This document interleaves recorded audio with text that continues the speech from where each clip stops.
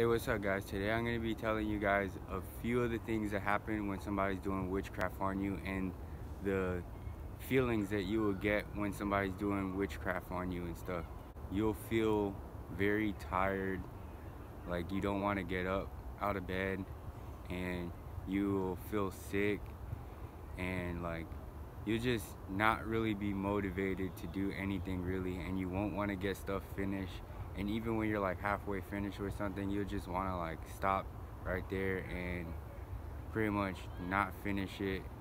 And that's just one thing right there. While you're awake and they're doing it, you can feel it. Like you might just feel like really dizzy out of nowhere, and you can just be like sitting down or something, and you just like out of nowhere just feel dizzy and stuff. And that's people doing witchcraft on you and stuff. And another thing that happens too while they're doing witchcraft on you is you can like you could have just eaten like some food, and out of nowhere like you're just chilling and stuff, and then out of nowhere you just feel like your stomach is like really empty, and you don't know why, because you like just ate and stuff. And that's another thing that happens too.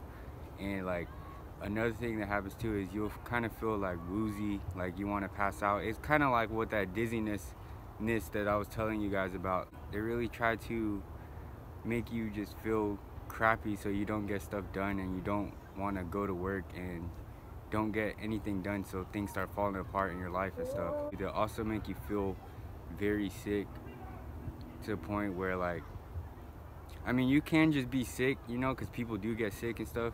But if you're normally like the type of person that rarely ever gets sick, and you've just been feeling sick lately, like here and there, that's people doing witchcraft on you, I feel like. I wanted to make this video to explain it to people that could be possibly going through it, so when they notice that it's happening, they just pray against it and not get attacked. They'll send spirits out to attack people around you. Like let's say you're at your job place or something, there'll be somebody there that just tries to get on your nerves like every single day, and it's because they sent a spirit into that person, and that person's really there to try to get you in trouble, so you probably get fired from your job or something like that. And that's the type of stuff that they do with like literally everything, you know.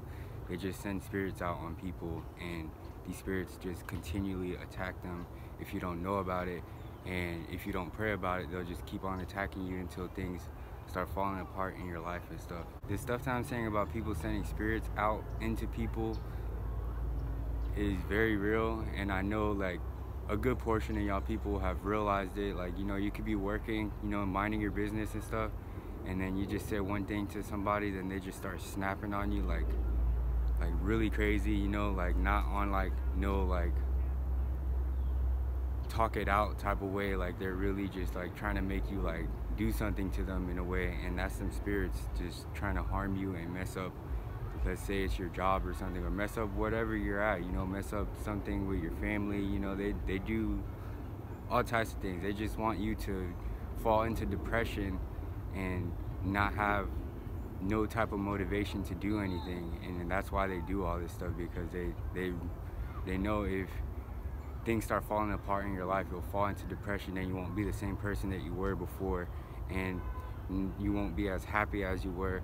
And that's really the stuff that they don't like. They just don't like to see happy people. It's really demons working through these people that know that you can, most of the people that get attacked most of the people that get attacked with this stuff are usually happy people, and demons don't really like happy people at all. And this is why these demons go working through people to get people to do witchcraft on you and stuff, and make you, pretty much they're trying to make you have no heart, you know. And people that have no heart don't make it to heaven, and that's the main thing why these demons do this and stuff.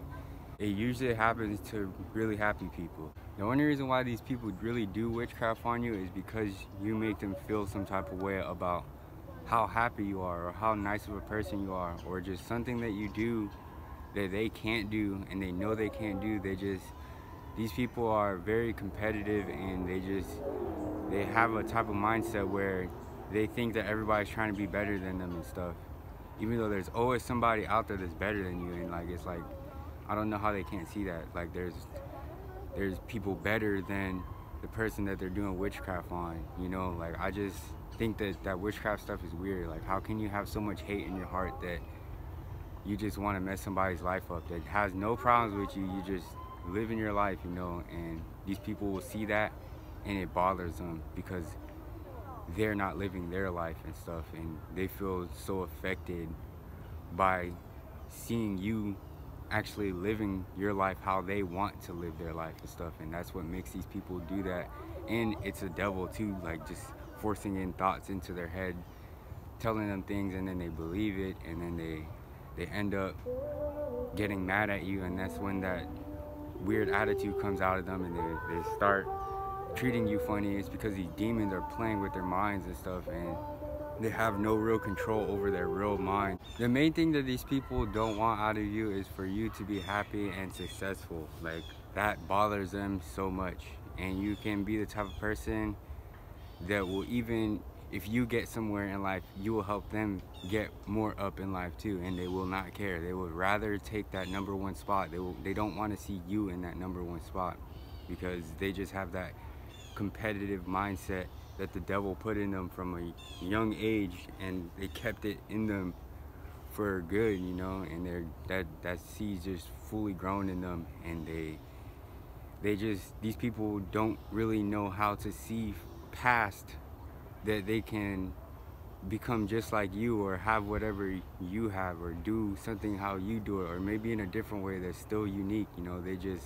All they can see is you're gonna take the #1 spot, and they hate it, and they will do anything, even do witchcraft spells on you to try to kill you, try to cause car accidents to happen on you and stuff. I think that that's really weird. Like if somebody is very nice to you, you should be very nice to them back. That hate stuff comes from the devil himself. Like this goes all the way back to before the devil got kicked out of heaven.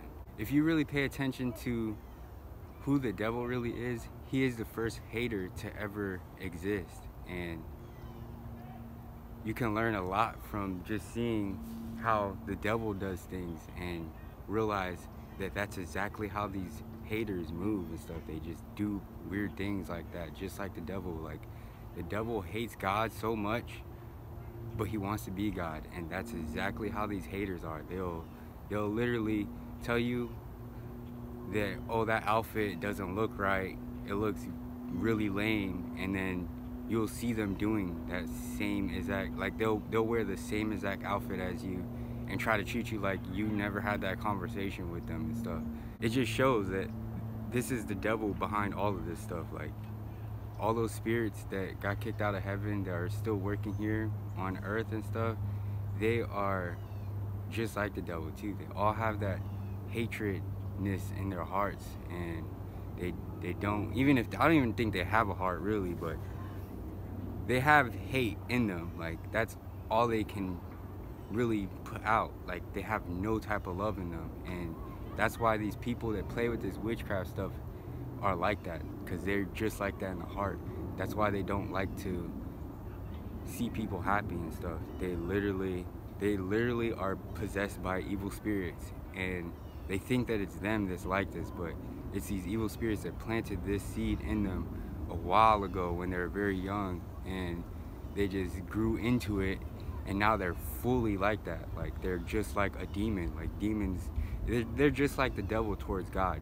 The devil hates God so much, but he wants to be God.